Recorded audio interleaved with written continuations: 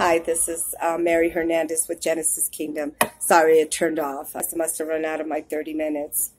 Um, so yes, I am preaching on forgiveness of sins. Again, I was finishing up with what I was saying is what heaven puts together, no man could tear apart. You know what I'm saying? Everything was trials and tribulations that we had to go through. And yes, it was hard.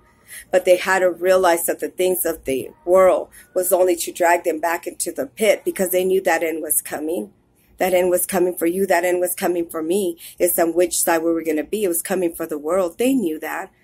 All this they knew, and they were working on it. They thought that's it. They had it in the bag.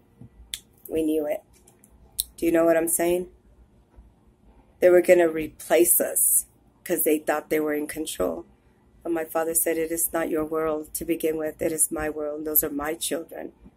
And then he added the Gentiles. And he said, you too, come to me. You know, that's all he's asking. And they needed to know the truth the same way I did because we